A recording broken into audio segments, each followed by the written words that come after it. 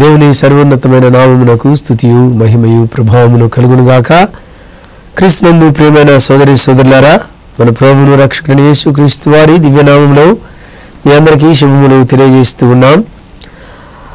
Brother and Bible devotions అని ఆత్మీయ సందేశముల ద్వారా మీతో వాక్యం పంచుకోవడానికి దేవుడిచ్చిన ఈ ఆధిక్యతను బట్టి దేవుణ్ణి మహిమపరుస్తూ ఉన్నాం.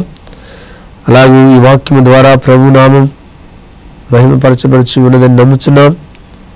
అందుని బట్టి ప్రభును స్తుతిస్తూ ప్రోత్సహిస్తున్న సోదరులకు సోదరులకు మరొకసారి ప్రభునామములు శుభములు దీవెనలు తెలియజేస్తున్నాం.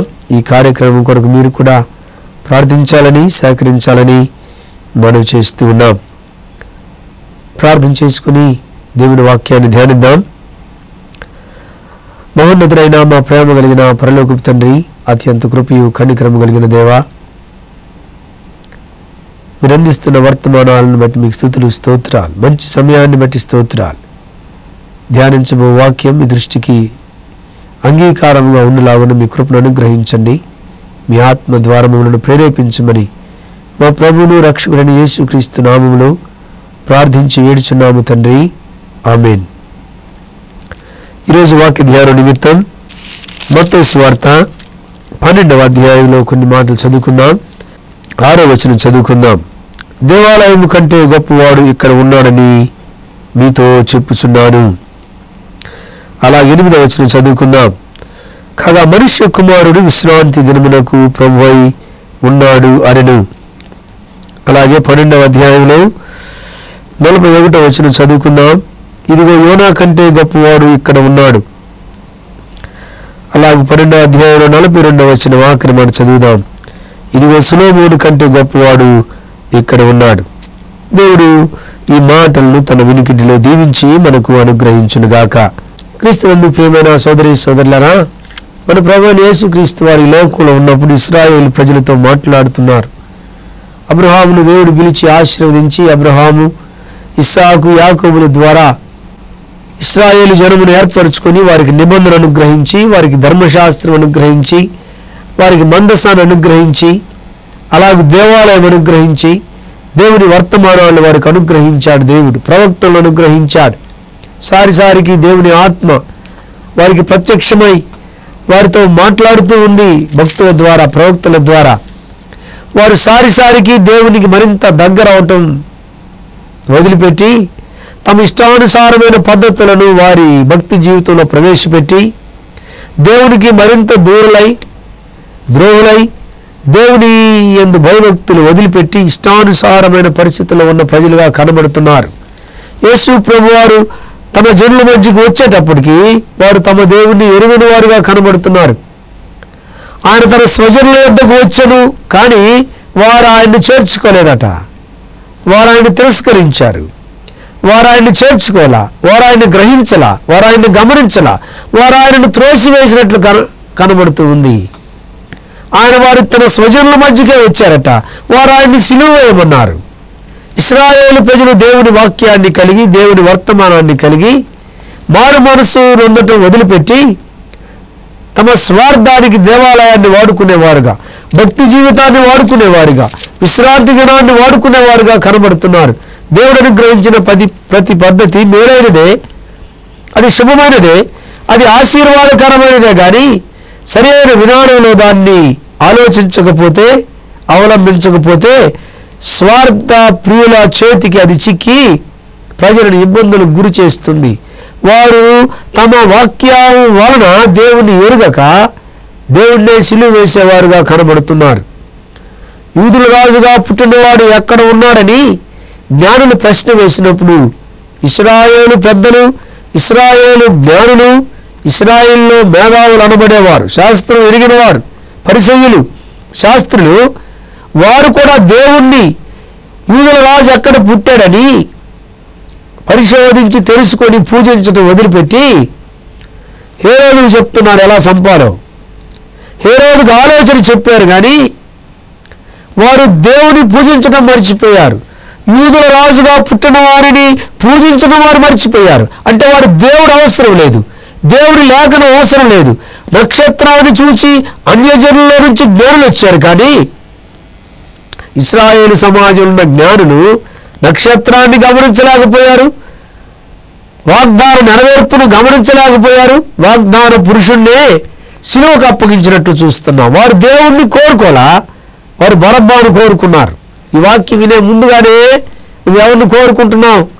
నీ మనసులో ఎవరిని కోరుకుంటున్నావు? వాక్యం ఎరిగిన వాడివే, దేవుడి యందు భయభక్తులు కలిగిన వాడుగానే ఉన్నావు, కానీ దేవుణ్ణి కోరుకోం, దేవుడి వాక్యాన్ని కోరుకోం, భక్తిని కోరుకోం, విధేయతను కోరుకోం, సహనాన్ని కోరుకోం. అనవసరమైన మాటలు, సారికి అనవసరమైన మాటలే. ప్రభువును పోలి నడిచే జీవితాలు కావు. ప్రభువు కన్నా విరుద్ధమైన పద్ధతులు, వేరే పద్ధతులు ఉన్న ప్రజలు కనబడుతున్నారు. భక్తి మార్గంలో ఉన్నామంటూ వదరబోతులుగా ఉన్నవారు ఉన్నారు. అనవసరమైన మాటలు మాట్లాడేవారుగా చాలామంది ఉన్నారు. నువ్వు ఎలాంటి వాడివో, నువ్వు ఎలాంటి దానివో గమనించాలి, గ్రహించాలి. ప్రభు మాట్లాడుతున్నాడు ఇశ్రాయేలు ప్రజలతో. దేవాలయం కన్నా గొప్పవాడు ఇక్కడ ఉన్నాడని మాట్లాడుతున్నాడు.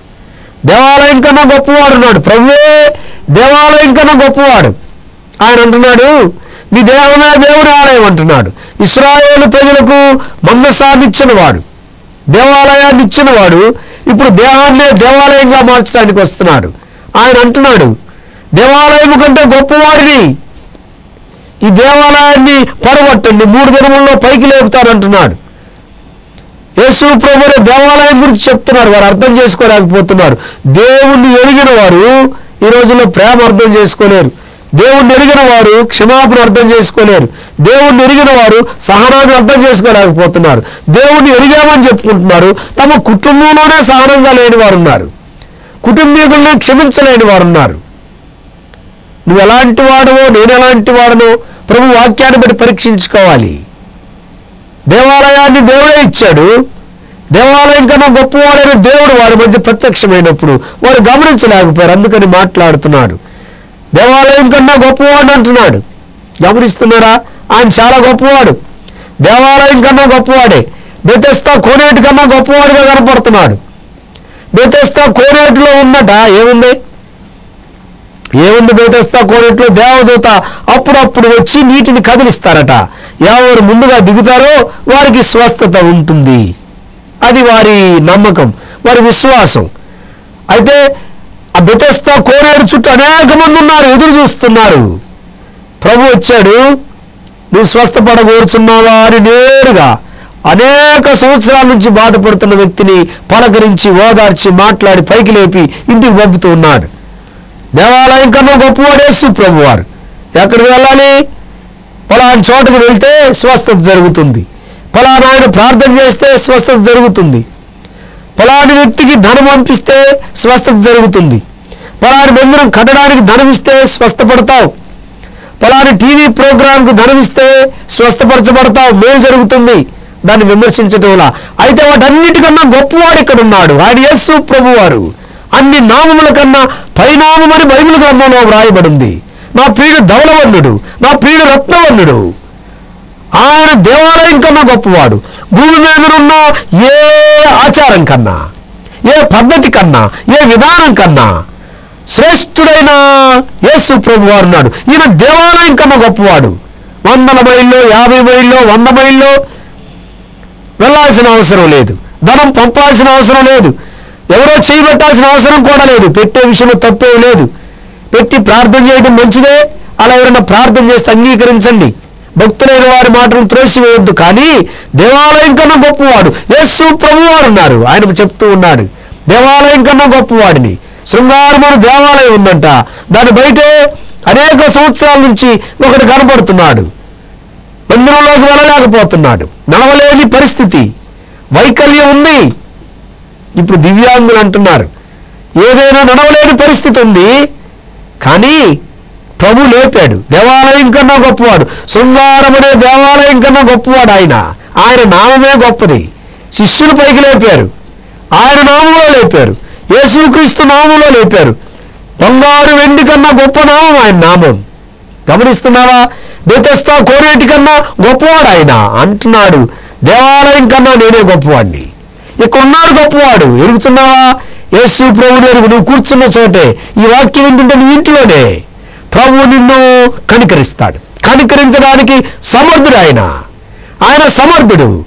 ఈ వాక్య ఉద్దేశం ప్రభువుని ఎరగడం, ప్రభు సన్నిధిలో ప్రార్థన చేయటం, వ్యక్తిగత జీవితాల్లో, విశ్వాస జీవితంలో యథార్థమైన హృదయంతో ప్రార్థిస్తూ ఉంటే, వ్యక్తిగత జీవితాల్లో, భక్తి జీవితంలో యథార్థమైన హృదయం ఉంటే, విశ్వాస సహితమైన ప్రార్థన ఉంటే నువ్వు మేలు పొందుతావు. సోదరుడా గమనిస్తున్నావా? నువ్వు మేలు పొందాలంటే దేవాలయము కన్నా గొప్పవాడని యేసు ప్రభువారు, పరలోకం నుంచి మనకు అనుగ్రహించబడిన చెప్పనశక్యము కాని దేవుని వరమైన యేసు ప్రభువారు ఇప్పుడే మోకరించి ప్రార్థన చేయి. దావీదు కుమారుడా నన్ను కరుణించమని గుడ్డి భిక్షకుడు కేకలు వేస్తున్నాడు. వాడు మరి ఎక్కువగా కేకలు వేశాడట. ప్రభు దగ్గర ప్రార్థన ఉందా? దేవాలయం కన్నా ఆయన గొప్పవాడు. మరొక మాట చెప్తున్నాడు, విశ్రాంతి దినము కన్నా ఆయన గొప్పవాడుగా మాట్లాడుతున్నాడు. విశ్రాంతి దినమునకు ప్రభు అయి ఉన్నాడట. విశ్రాంతి దినానికి ఆయనే ప్రభు అట. విశ్రాంతి దినంలో ఎవరే పని చేయకూడదు. శారీరక శ్రమ నుండి ఉపశమనం, అలసట నుంచి ఉపశమనం, తమ కుటుంబాలతో తమ బిడ్డలతో గడపడానికి అనుకూలత. అధికారి పని మానేస్తే సేవకుడు కూడా పనిలో నుంచి విరమణ. అధికారి విశ్రాంతిగా ఉంటే పనివాడు కూడా విశ్రాంతిగా ఉంటాడు. పనివాడు విశ్రాంతిగా ఉంటే పశువులు కూడా విశ్రాంతిగా ఉంటాయి. ఒకరోజు విశ్రాంతి, మరలా రేపు పనుంది. అది శారీరక సంబంధమైన విశ్రాంతి. మనసులో బాధ పోగొట్టలేదు కానీ విశ్రాంతి దినానికి ప్రభు అని యేసు ప్రభువారు ఉన్నాడు. ప్రయాసపడి భారం మోసుకొనిచున్న సమస్తమైన వారులారా నా యొద్దకు రండి, విశ్రాంతిని అనుగ్రహిస్తారంటున్నాడు. ఆయన విశ్రాంతి ఇస్తాడట. విశ్రాంతి దినమునకు ప్రభు అయిన వాడు విశ్రాంతి అనుగ్రహిస్తున్నాడు. విశ్రాంతి దినం ఒక పాత పద్ధతికి సూచనగా ఉంటే సంపూర్ణమైన విమోచనకు, ఆకలి దప్పిక లేని, అనారోగ్యం లేని, చీకటి లేని, ఏడ్పు లేని, కన్నీళ్లు లేని పరలోక రాజ్యం, నిత్యమైన విశ్రాంతికి ప్రభువు యేసుక్రీస్తు వారు సూచనగా ఉన్నారు. ఆయన నిత్యమైన విశ్రాంతి ఇస్తాడు. శరీరక శ్రమ నుంచే కాదు, నీ మనసులోని బాధ నుంచి కూడా సమాధానం అనుగ్రహించగలిగిన మహా గొప్ప దేవుడు. విశ్రాంతి దినమునకు ప్రభు అయి ఉన్నాడంట యేసు ప్రభువారు. ఆయన విశ్రాంతి దినానికి ప్రభువు. కొన్ని పద్ధతుల వల్ల మేలు వస్తుందనే భావన ఉంది, కొన్ని ఆచారాల వలన మేలు వస్తుందనే భావన ఉంది, కొన్ని పద్ధతుల వలన లాభం వస్తున్నదని ఉంది. సమయాలు పాటించేవారు, పద్ధతులు పాటించేవారు, రోజులు పాటించేవారు ఉన్నారు. కానీ వాటికన్నా ప్రభు ఉన్నాడు. ఇక్కడ విశ్రాంతి దినమునకు ప్రభు అయి ఉన్నాడట. నిన్ను గొర్రె పిల్లగా ఎంచి గొర్రె పిల్ల గుంట్లో పడితే బయటికి తీరా, అది ఈ వ్యక్తి నేను బాగు చేస్తానని చెప్తున్నాడు. వాడిని చెయ్యి బాగు చేస్తున్నాడు. ఆయన నిత్యమైన విశ్రాంతి ఇవ్వగలడు. విశ్రాంతి దినము చేతులను స్వస్థపరచదు, కాళ్ళను స్వస్థపరచదు, రోగాన్ని స్వస్థపరచదు. కానీ యేసు ప్రభు వారు స్వస్థపరుస్తాడు. ఆయన రక్షణిస్తాడు, బాధలు తీసివేస్తాడు, కన్నీరు తుడుస్తాడు. మహా గొప్ప దేవుడు, మహోన్నతుడైన దేవుడు. ఇదిగో నా ప్రియుడు, ఈయన రత్నవర్ణుడు, ఈయన ధవలవర్ణుడు. వింటున్నావా యేసు ప్రభు వారిని గురించి? దేవాలయం కన్నా గొప్పవాడు. పెద్ద పెద్ద దేవాలయాలను చూచి ఈరోజు ఆశపడుతున్నారు. పాలరాతి భవనాలను చూచి ఆశపడుతున్నారు. మానవ నేత్రం వైభవంతో ఉన్న వాటిని కోరుకుంటుంది. ఆడంబరంగా ఉన్నదానిని కోరుకుంటూ ఉంది. కంటికి ఇంపైన వాటిని కోరుకుంటూ ఉంది. విశ్వాస సమాజం కూడా అటే వెళ్తూ ఉంది. నువ్వు ఎలా ఉన్నావు? ఆడంబరం అవసరం అయితే మంచిదా కాదో ఎరుగం, కానీ యేసు ప్రభు ఉండాలి నీ జీవితంలో. దేవాలయం కన్నా ఆయన గొప్పవాడు. స్టేజీ ఆర్భాటాలకు, అంచనాలకు మించిన ధనానికి మోసపోవద్దు. యేసు ప్రభు దేవాలయం కన్నా గొప్పవాడట. ప్రార్థన చేయి. ఎక్కడికో వెళ్ళి కాదు, ఎవరి దగ్గరకో వెళ్ళి కాదు, వెళ్తే అది మీ విషయం. కానీ ఆయన సన్నిధిలో ప్రార్థన చేస్తే ఆయనను తప్ప కరుణిస్తాడు. విశ్రాంతి దినం ఒక పద్ధతికి సూచనగా ఇక్కడ కనబడుతుంది. ఒకవేళ నిజమైన విశ్రాంతి దినంలో కూడా శరీరానికి విశ్రాంతే కానీ మానసికమైన విశ్రాంతినిచ్చేవాడు, మనసులను మార్చి విశ్రాంతినిచ్చేవాడు, బలహీనతలను తీసివేసి విశ్రాంతినిచ్చేవాడు, వ్యసనముల నుంచి విడుదల గ్రహించేవాడు యేసు ప్రభువే. గమనిస్తూ ఉన్నావా? విశ్రాంతి దినమునకు ప్రభు అయిన వాడు గుంటలో నుంచి ఒకరిని బయటికి తీస్తున్నాడు. ఊచ చేయి నుంచి స్వస్థపరుస్తూ ఉన్నాడు. పడిపోయిన వాడిని పైకి లేపుతూ ఉన్నాడు. ఆ దినం ఏ దినమైనా, ఏ పద్ధతి అయినా ప్రభు పైకి లేపేవాడుగా ఉన్నాడు, సరిచేసేవాడుగా ఉన్నాడు, బలమిచ్చేవాడుగా ఉన్నాడు. ఆయన విశ్రాంతి దినమునకు ప్రభు అయి ఉన్నాడు. మరో మాట చెప్తున్నాడు, ఇదిగో యోనా కంటే గొప్పవాడు ఇక్కడ ఉన్నాడు. అబ్బో, యోనా ఎంత మంచి ప్రవక్తో! ఎంత మంచి ప్రవక్త యోనా. ఒక పెద్ద పట్టణంలోనట ఒక దిన ప్రయాణమే చేశాడట, పట్టణం అంతా రక్షించబడింది. ఎంత శక్తివంతమైన వాక్యమో, శక్తివంతమైన వాక్యం. తన మాట విన్నారని కోరుకున్నాడు, విన్నారందరూ, ప్రార్థన చేశారు. కానీ ఏం కోరుకుంటున్నాడు యోనా? ఏం కోరుకుంటున్నాడంటే ఆ పట్టణం మీద ప్రభు అగ్ని కురిపించాలని కోరుకుంటున్నాడు. తను చెప్పింది జరగాలని కోరుకుంటున్నాడు. ప్రేమ లేని వాడుగా కనబడుతున్నాడు. తను చెప్పింది జరగాలి, ఇదొక పద్ధతి. తను చెప్పింది జరగాలి, తన మాటకి ఎంతో విలువ ఉండాలి. అగ్ని కురుస్తుందని చెప్పాడు కాబట్టి అగ్నే కురవాలనుకుంటున్నాడు. దేవుని క్షమాపణను, దేవుని ప్రేమను గమనించలేని యోనా ఉన్నాడు. యోనా కంటే గొప్పవాడున్నాడట. యోనా సముద్రంలోకి వెళ్ళి 3 దినాల తర్వాత తిరిగి జీవంతో బయటపడ్డాడు. మన ప్రభు అయిన యేసుక్రీస్తు వారైతే నా పాపముల కొరకు, లోక పాపముల కొరకు చనిపోయి మరణించి పాతిపెట్టబడి 3వ దినమున తిరిగి లేచాడు. మరణించి తిరిగి లేచిన మహారక్షకుడు, లోకరక్షకుడు పండగ చేశాం. ఆయన మరణించి తిరిగి లేచాడు, మరణాన్ని జయించాడు, పాపాన్ని జయించిన మహోన్నతుడున్నాడు. యోనా కంటే గొప్పవాడు ఎక్కడున్నాడు? యోనా అగ్ని ఎప్పుడు పడుతుందా అని చూస్తున్నాడు. నువ్వు కూడా అలానే ఉన్నావేమో. ఒకవేళ నువ్వు ప్రార్థన చేస్తా, పక్కన వాళ్ళు ఎప్పుడు ఇదైపోతారా, నాకు వ్యతిరేకంగా మాట్లాడిన వాళ్ళ మీదకి ఎప్పుడు శిక్ష వస్తుందా, నాకు డబ్బులు ఇవ్వవలసి ఉండి ఇవ్వని వాళ్ళు ఎట్లా శాపం పొందుతారా, నన్ను తీవ్రంగా బాధ పెట్టిన వాళ్ళు ఎప్పుడు దేవుని శాపానికి గురవుతారా, నా వాక్యం వినని వారందరూ ఎట్లా ఉంటారని ఆలోచిస్తున్నావేమో. మన ప్రభువట ఆయన శాంతికరమై ఉన్నాడు, మన పాపులకు శాంతికరమై ఉన్నాడు. తండ్రి కుడి పార్శ్వంలో ఉండి నీ కొరకు నా కొరకు విజ్ఞాపన చేస్తూ ఉన్నాడు. నువ్వు అడగకపోయినా నీ కొరకు విజ్ఞాపన చేసే మధ్యవర్తి అయిన యేసు ప్రభువారు, శాంతికరమైన యేసు ప్రభువారు, మన పాపములకు శాంతికరమైన యేసు ప్రభువారు ఉన్నాడు. యోనా ఉన్నాడు, యోనా వంటి వారు కూడా ఉన్నారు. యోనా కన్నా గొప్పవాడు. యోనా కొద్దిసేపు ఉన్నాడు. యోనా కొద్దిసేపు తర్వాత 3 రోజులున్నాడు. సముద్రం మత్స్యం యొక్క గర్భములో ఉన్నాడు, చేప కడుపులో ఉన్నాడు. 3 దినముల తర్వాత బయటకు వచ్చాడు. యోనా కన్నా గొప్పవాడు. మరణించి తిరిగి లేచాడు, పాపాన్ని జయించాడు, మరణాన్ని జయించాడు, మరణపు ముళ్ళను విరిచివేశాడట. నీ ప్రభు మరణాన్ని జయించిన మహా గొప్ప దేవుడు. వింటున్నావా? యోనా కన్నా గొప్పవాడున్నాడు. మరొక మాట చెప్తున్నాడు, సొలొమోను కన్నా గొప్పవాడు ఎక్కడున్నాడు?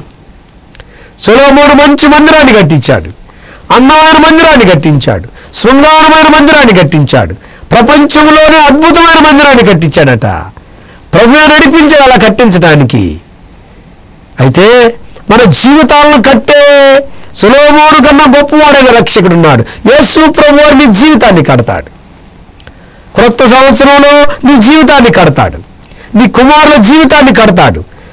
భవనాన్ని కట్టేవాడే కాదు, ఆయన ఈ భూమికి శిల్పి, నిర్మాణకుడట. ఈ సర్వ సృష్టిని సృజించిన వాడు ఆయనే. ఆయనే సృష్టికర్త, ప్రధాన శిల్పి ఆయనే, ఆయనే నిర్మాణకుడు, ఆయనే కొనసాగించేవాడు. కానీ జీవితాలను కట్టేవాడు, ఆత్మీయమైన మందిరంగా మనల్ని కట్టేవాడు, సర్వ సుగుణాలతో మనల్ని నిర్మించేవాడు, మనల్ని స్వస్థ బుద్ధి గలవాడిగా చేసేవాడు. దుర్మార్గత నుంచి, హాని నుంచి, దుర్భాష నుంచి, పాప స్వభావం నుంచి విడిపించేవాడు. మన కుటుంబాలను, మన బిడ్డలను పాప జీవితాల నుంచి కాపాడే మనోహరుడైన గొప్ప దేవుడు యేసు ప్రభువారు. సొలొమోను కన్నా గొప్పవాడు. సొలొమోను మాటే చెప్తాడేమో, ప్రభువు జీవమును గ్రహించేవాడు, తృప్తినిచ్చేవాడు, మన జీవితాలకు నెమ్మదిని గ్రహించే మహోన్నతుడైన దేవుడు యేసు ప్రభువారు. వింటున్నావా? మహోన్నతుడైన దేవుడు. అందుకనే మాట్లాడుతున్నాడు, అందుకనే ప్రభు మాట్లాడుతున్నాడు. సొలొమోను కన్నా గొప్పవాడు ఎక్కడున్నాడు? చాలాసార్లు మాటలకు లొంగిపోతావేమో, కట్టడాలకు లొంగిపోతావేమో, ఇహలోక సంబంధమైన భౌతిక సంబంధమైన సంపదలకు లొంగిపోతావేమో, కానీ మన జీవితాలను మార్చగలిగిన వాడు యేసు ప్రభువారు. నూతన మనస్సును, నూతన స్వభావాన్ని అనుగ్రహించేవాడు. తన ఆత్మను మన హృదయంలో ఉంచి సజీవమైన మందిరాలుగా, సజీవమైన రాళ్లుగా మనల్ని మార్చి ఆత్మ సంబంధమైన మందిరంగా మనల్ని కట్టేవాడు. వింటున్నావా? వింటున్నావా? యేసు ప్రభువారి గొప్పతనం. ఆయన దేవాలయం కన్నా గొప్పవాడు. ఆయన విశ్రాంతి దినానికి ప్రభు అయి ఉన్నాడు. ఆయన యోనా కన్నా గొప్పవాడు. ఆయన సొలొమోను కన్నా గొప్పవాడు. ఆయన అందరికన్నా మిన్న అయిన వాడు. అన్ని నామముల కన్నా పైనున్న నామం ఆయన నామం. ఆయన నామం దగ్గరికి వస్తావా? ప్రార్థన చేస్తావా? ఇంకా మనుషుల మీద నమ్మకమా? ఇంకా వ్యవస్థల మీద నమ్మకమా? ఇంకా ఆచారాల మీద నమ్మకమా? ఇంకా పలాని విధానం మీద నమ్మకమా? ఎక్కడికో వెళ్ళాలనుకుంటున్నావా? ఎంతో ధనం వెచ్చించాలనుకుంటున్నావా? అయితే ప్రభు సూటిగా మాట్లాడుతున్నాడు. బెతెస్దా కోనేటి దగ్గర 38 సంవత్సరాలు ఒక ఆయన ఉన్నాడట. చాలా సంవత్సరాలు కావచ్చు. ఒక రోడ్డు పక్కన చాలా సంవత్సరాల నుంచి ఉన్నాడు. 18 సంవత్సరాల నుంచి ఒక ఆమె దేవాలయంలో ఉండిపోయి మాత్రమే ఉంది. శృంగారముడు దేవాలయంలో చాలా సంవత్సరాల నుంచి దేవాలయం బయట ఒకడున్నాడు భిక్షమెత్తుతూ. ఆయన స్వస్థపరిచాడు. ఆయన నామం స్వస్థపరిచింది. ఆయన సన్నిధిలో చేసిన ప్రార్థన స్వస్థతకు కారణమైంది. దేవాలయం కన్నా ఆయనే గొప్పవాడు. వింటున్నావా? ఆయన నిన్ను బాగు చేయడానికి ఫలాని రోజు అవసరం లేదు, ఫలాని మహాసభ అవసరం లేదు, ఈరోజు చేయకూడదు అనడానికి లేదు, ఈరోజే చేస్తానంటానికి లేదు. మహోన్నతుడైన దేవుడు ఆయన, మహిమ గల దేవుడు ఆయన. ఆయన సన్నిధిలో ప్రార్థన చేస్తే ఇప్పుడే తక్షణమే వెంటనే ప్రక్కనున్న దొంగతో మాట్లాడుతున్నాడు కదా, ఇదిగో ఇప్పుడే నీవు నాతో కూడా పరదేశంలో ఉన్నావని. ఆయన ముట్టి వెంటనే స్వస్థపరిచాడట. కుష్ఠరోగి నాకు ఇష్టమే అని స్వస్థపరిచాడట. విశ్రాంతి దినము కన్నా గొప్పవాడు. యోనా శాపం కోరుకున్నాడేమో, యోనా గొప్పతనం కోరుకున్నాడేమో, కానీ యేసు ప్రభు ప్రేమతో నిన్ను క్షమించమని కోరుకుంటూ ఉన్నాడు. వీరేమి చేయుచున్నారు, వీరెరుగరు వీరిని క్షమించమంటున్నాడు. నీ పాపం ఆయన ఎరుగక చేశాడు, క్షమించమని ప్రార్థించే మహోన్నతుడైన దేవుడు. అలానే నిన్ను ఒక మందిరంగా కట్టేవాడు, శృంగారమైన వ్యక్తిగా, అంటే మంచి లక్షణాలున్న వ్యక్తిగా, ప్రభువును పోలిన వ్యక్తిగా ప్రభు మార్చే వాడిగా కనబడుతున్నాడు. నిన్ను సంపూర్ణంగా మార్చి తన సన్నిధిలో నిర్దోషులుగా నిరపరాధులుగా నిలువబెట్టడానికి ఇష్టపడుతున్నాడు యేసు ప్రభువారు. ఆయన గొప్పతనాన్ని గమనించి ఆయన సన్నిధిలో మోకరిస్తావా? ప్రభు నిన్ను దీవిస్తాడు, ప్రభు ఆశీర్వదిస్తాడు. ప్రార్థన చేద్దాం. నాతో పాటు ఏకీభించండి. క్రీస్తునందు ప్రియమైన సోదరి సోదరుడా, వాక్యం విన్న నీవు యేసు ప్రభు యొక్క గొప్పతనం గమనిస్తున్నావా? ఆయన దేవాలయం కన్నా గొప్పవాడు. నీ మనసులో ఎవరో ఉన్నారేమో, ఏదో ప్రదేశం ఉందేమో. ప్రభు ఆ ప్రదేశం కాదు, నువ్వే అని ప్రార్థన చేయి. నీ మనసులో ఒక పద్ధతి ఉందేమో, ఆ పద్ధతి కాదు ప్రభు, నువ్వే గొప్పవాడు. నీ దగ్గరికి వస్తున్నానని చెప్పు. ఒక గొప్ప బోధకుడు నీ మనసులో, బోధకుడు కాదు ప్రభు, నువ్వే గొప్పవాడివి. మరణాన్ని జయించిన వాడివి నువ్వే, నన్ను బాగు చేసేవాడివి కూడా నీవే. మరణాన్ని తీసివేసిన వాడి, ప్రతి శాపాన్ని తీసివేసిన వాడివి నీవే. నీ నామంలో నుంచి నాకు విడుదల అనుగ్రహించమని ప్రార్థన చేయి. అంత మాత్రమే కాదు, నీ జీవితాన్ని కట్టే దేవుడున్నాడు. యహలోక సంబంధమైన భవనాలను చూస్తున్నావేమో, పర సంబంధమైన ప్రభువును చూడు. నీ జీవితాన్ని మార్చివేస్తాడు, తన రూపంగా మార్చుకుంటాడు. ప్రార్థన చేయి, ప్రభు నన్ను మార్చని. ఒకవేళ నీ కుటుంబంలో ఎవరి కోసం కోరితే ప్రార్థించు. ప్రభు నిన్ను కరుణించాలని కోరుకుంటున్నాం. ప్రార్థన చేద్దాం. నాతో ఏకీభవించండి. మా ప్రేమ కలిగిన పరలోకపు తండ్రి, అత్యంత కృపయు కనికరము కలిగిన దేవా, దేవాలయం కన్నా గొప్పవానిగా, విశ్రాంతి దినమునకు ప్రభువుగా, సొలొమోను కన్నా గొప్పవానిగా, యోనా కన్నా గొప్పవానిగా, ఈ లోకంలో ఉన్న అన్ని నామముల కన్నా గొప్ప నామం ఉన్న యేసయ్యా నీకు స్తోత్రాలు. యేసుక్రీస్తు నామములో ఈ ప్రార్థనలో ఏకీభవిస్తున్న వారికి శుభములు, దీవెనలు, ప్రతి కీడు నుంచి విడుదల, ప్రతి వ్యసనం నుంచి విడుదల, ప్రతి పాపం నుంచి విడుదల, మీ నామముందు వారికి రక్షణ, దీవెన, ఆశీర్వాదము, మీ గొప్ప స్వస్థత వారికి అనుగ్రహిస్తున్నాం. యేసయ్యా వారి మీద మీ హస్తం ఉంచండి. వారి ప్రార్థన గౌరవం చెప్పండి. వారి కుటుంబాలు దీవించండి. వారు పడిన గోతుల నుంచి వారిని పైకి లేపమని ప్రార్థిస్తున్నాం. కనికరించండి. బిడ్డలు కరలేని, గర్భం ధరించలేని బలహీనులు ఉన్నారు. వ్యసనాలను వదులుకోలేని బలహీనులు ఉన్నారు. పైకి లేవలేని బలహీనులు ఉన్నారు. జీవితంలో కుంగిపోయిన బలహీనులు ఉన్నారు. యేసయ్యా కనికరించి వారిని పైకి లేపండి. వారికి గర్భఫలం ఇవ్వండి. వారికి ఉద్యోగాలు ఇవ్వండి. కనికరించండి. వ్యసనాలను, పాపను వదులుకోలేని వారికి మీ శక్తితో, మీ శిలువ రక్తంలో వారిని కడిగి పవిత్రపరిచి విశ్వాస జీవితం అనుగ్రహించమని ప్రార్థిస్తున్నాం. మా ప్రభువా, మీ నామాన్ని స్తుతిస్తూ మీ నామాన్ని ఘనపరుస్తూ బిడ్డలందరి పక్షంగా మీ సన్నిధిలో వేడుకుంటూ ఉంటుండగా మీ కృప మీ బిడ్డలకు అనుగ్రహించమని యేసుక్రీస్తు నామములో ప్రార్థించి వేడుచున్నాము తండ్రి. ఆమేన్. అందరికీ వందనాలు.